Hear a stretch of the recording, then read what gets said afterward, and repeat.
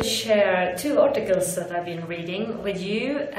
The first one I read in Innovation Excellence, and it's called What You Need is a Chief Culture Officer by Dr. Yoram Solomon. And it's really, really interesting.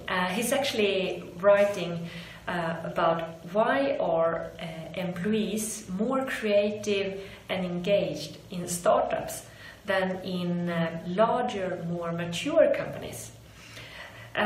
Since I'm driving my own startup, and have been working in larger companies like Ericsson, Eon, SMHI, I really could relate to this. I think it's because the lack of innovation culture, exactly as he says in his article. In a startup, you need to give all your employees the trust.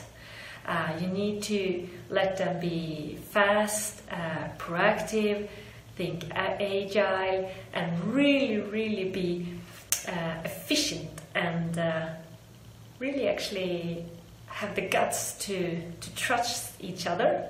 And I need to trust them, and just to try to work out different solutions every day, the whole day, year round. So that's why I think it's really demanding, and it's really powerful working with culture.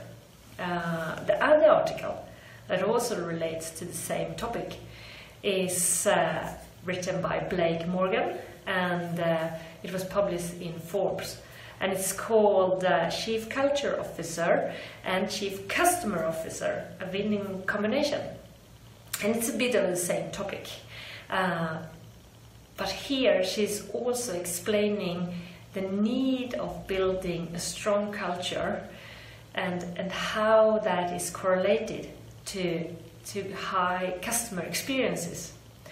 And this is something I strongly believe in, and I think that is some way related to the other article as well, because in a startup you really need to be so close to your customers. You need to be with them every day to really understand what do they want from your product, how can you be even better, how can you succeed, how can you stay as their supplier and everything. And as Blake Morgan says, that's even more maybe important in larger companies, and that you build that culture, that all your employees really wants to be, for the first thing, very proud of their work, but also have the trust in asking the customers, listening to each other, picking up all insights and trends that are coming, and serve customers, and always trying to do their best. Because then you will succeed and will have customers that really appreciate you, and you will score very high in customer experiences. And that's not always easy.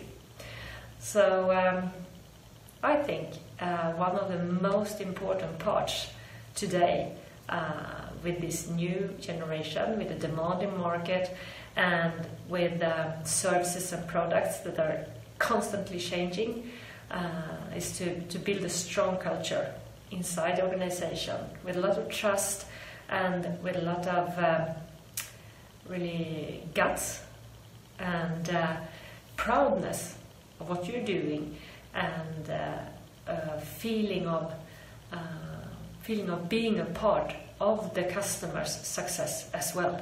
Just like when you're having your startup, that's a need to really wanting to grow with your customers.